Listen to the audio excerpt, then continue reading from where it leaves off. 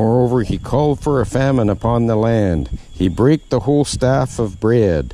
He sent a man before them, even Joseph, who was sold for a servant, whose feet thy hurt with fetters.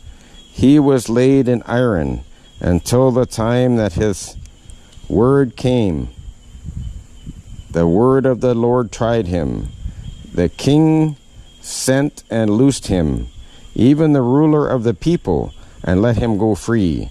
He made him lord of his house and ruler over all his substance, to bind his princes at his pleasure, and teach his senators wisdom. Israel also came into Egypt, and Jacob sojourneyed in the land of Ham. And he increased his people greatly, and made them stronger than their enemies. He turned their heart to hate his people, to deal subtly with his servants. He sent Moses his servant, and Aaron whom he had chosen. They showed his signs among them, and wonders in the land of Ham. He sent darkness, and made it dark, and they rebelled not against his word. He turned their waters into blood, and slew their fish. Their land brought forth frogs in abundance, and in the chambers of their kings he spake, and there came divers sorts of flies, and lice in all their coasts. He gave them hail for rain, and flaming fire in their hand. He smote their vines also, and their fig trees, and brake the trees of their coast. He spake, and the locusts came, and caterpillars, and that without number, and did eat up all the herbs in their land, and devoured the fruit of their ground. He smote also all the firstborn in their land, the chief of all their strength. He brought them forth also with silver and gold, and there was not one feeble person among their tribes. Egypt was glad when they departed, for the fear of them fell upon them. He spread a cloud for a covering, and a fire to give light in the night. The people asked, and he brought quails, and satisfied them with the bread of heaven. He opened the rock, and the waters gushed out. They ran in the dry places like a river. For he remembered his holy promise, and Abraham his servant. And he brought forth his people with joy, and his chosen with gladness. He gave them the lands of the heathen, and they inherited the labor of the people, that they might observe his statutes and keep his laws. Praise ye the Lord. Psalm 106. Praise ye the Lord. O give thanks unto the Lord, for he is good, for his mercy endureth forever. Who can utter the mighty acts of the Lord? Who can show forth all his praise? Blessed are they that keep judgment, and he that doeth righteousness at all times. Remember me, O Lord, with the favour that thou bearest unto thy people. O visit me with thy salvation, that I may see the good of thy chosen, that I may rejoice in the gladness of thy nation, that I may glory with thine inheritance.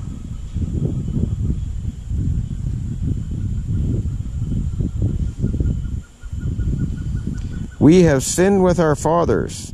We have committed iniquity. We have done wickedly. Our fathers understood not thy wonders in Egypt. They remembered not the multitude of thy mercies, but provoked him at the sea, even the Red Sea. Nevertheless, he saved them for his name's sake, that he might make his mighty power to be known. He rebuked the sea also, and it was dried up. He also led them through the depths, as through the wilderness. And he saved them from the hand of them that hated them, and redeemed them from the hand of the enemy. And the waters covered their enemies, that there was not one of them left.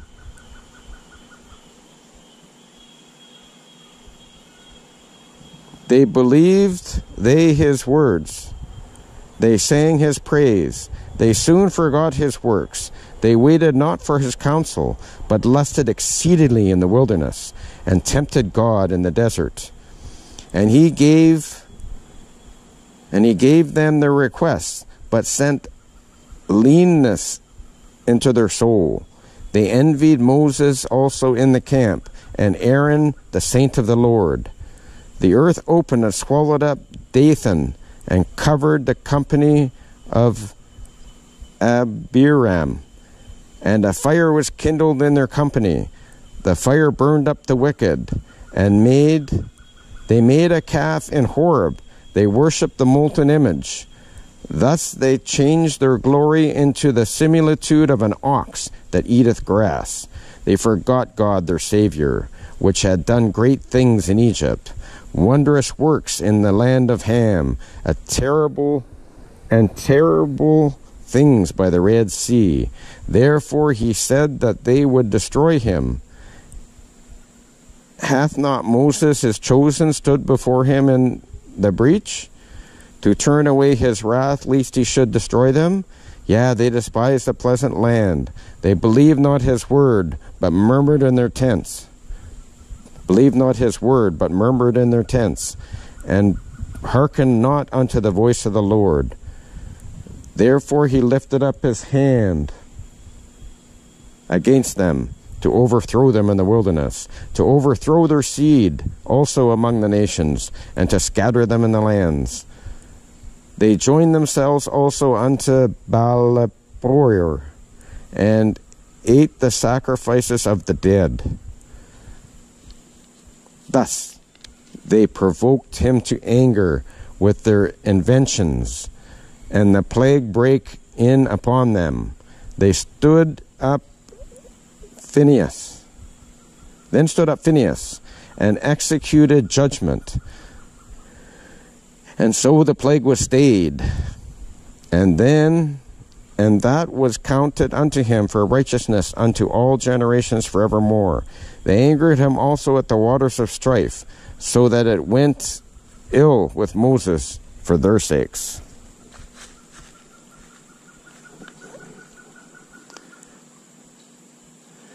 Because they provoked his spirit, so that he spake unadvisedly with his lips. They did not destroy the nations concerning whom the Lord commanded them, but were mingled amongst the heathen, and leaned and learned their works, and they served their idols, which were a snare unto them.